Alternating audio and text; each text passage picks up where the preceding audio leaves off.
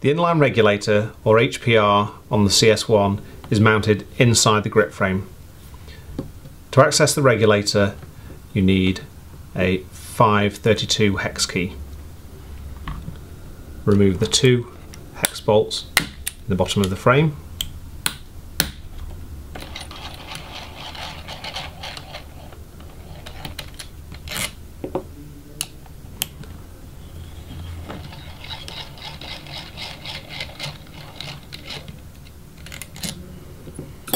With those removed, you can now simply slide out the POPs body, allows you access to the inline regulator.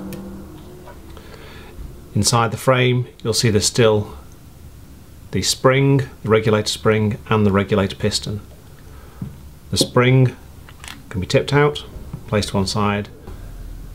You will need some pointy nose pliers to grab hold of the piston and slide it out.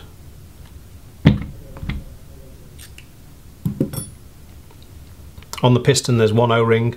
This is a 14x2 O-ring. You can wipe this down.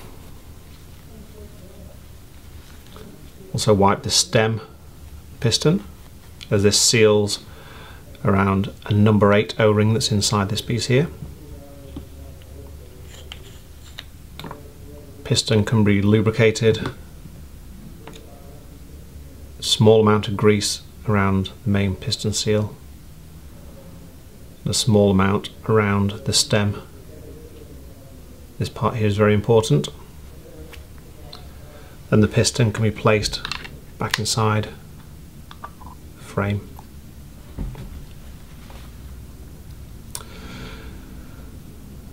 This part doesn't really need disassembly on a regular basis, but what you should do is apply a small amount of grease to the number 8 on the inside of this. Again, this is very important. This is one of the main seals that sees gas pressure at all times inside the regulator. Very important that that's lubricated. Easiest way to do that is to take something like a 1/8 hex key and apply some lubricant to the end, the hex key, place it inside and move it around so that the O-ring inside there is coated in grease. This is all the maintenance you should need to do on a regular basis. Spring can be inserted back inside there. Take your POPs assembly, slide that back in. Make sure that the spring locates inside the adjuster assembly. Insert both of the screws and tighten the POPs assembly back down onto the frame. The POPs assembly is under some tension at this point as it's compressing the regulator spring. So once you've tightened one screw up, go back to the other one, make sure that one's tightened up. Just double check both of them side by side to make sure they're both snug. And that is the basic maintenance of the CS1 inline regulator.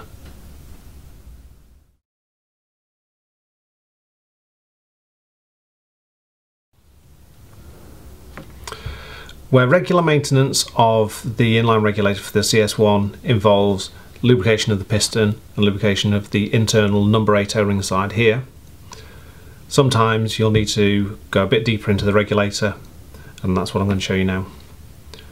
This is the regulator body here. Underneath the regulator body there is the adjuster screw assembly, which holds the regulator seal and the purge poppet, and that's what degasses the marker when you degas the gun. First of all, just going to want to wipe this regulator body down and unscrew that piece. It should just be able to come undone by hand. As you can see, in this case the adjuster has come out with the regulator body at the same time. Inside the regulator body itself you have two 14x2 O-rings on the outside here. You have 14x2 around the base here, which is just there to hold the regulator body into the POPs body, and then you have the number 8 O-ring on the inside here. In order to replace that number 8 O-ring you will need a pick to pick that out and pop a new one into place. Apart from that, there's nothing else inside the regulator body itself. Here is the adjuster screw assembly and regulator seal. The black piece here is the regulator seal. If this gets damaged or worn or torn at all, it needs to be replaced. And in order to replace that, you need to separate the two pieces. You have a stainless steel bottom half and a brass top half. Easiest way to do that, simply insert 1/8 Allen key or hex key into the bottom of the adjuster, and then use some pliers or spanner to turn the top piece. That will come loose and will allow access to the regulator seal. Regulator seal can be pulled out. Underneath the regulator seal you have the purge poppet and spring. This is the item that allows the gun to degas when the tank is removed and stops a shot being stored inside the gun. That just sits in the pocket in the bottom there. Again, make sure there's no damage to that part and the spring is clipped on. Take a new regulator seal if you're replacing the regulator seal and drop it into the regulator bottom, and take the retaining piece and screw that in place, and again use a hex key to hold the reg bottom, and pliers or a flat spanner just to nip up the top section. To reassemble, simply take this piece. This really doesn't need any grease on it, just a very light application if you do put some on there. That can just be screwed into the pops body there. The regulator body can now be placed on top, screwed into place just by hand, no need to tighten with any tools. At this point it's worth resetting the regulator adjuster. In order to do that, take the adjuster to the fully out position and then go back in 1, 2, 3, 4.5 turns.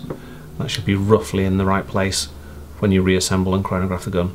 Obviously you must re-chrono after you've taken the regulator apart. At this point it's also worth checking and inspecting the filter and the gasket that seals the gas from the tank into the frame. Make sure that's not damaged and is nice and flush in the pocket before reassembling onto the gun.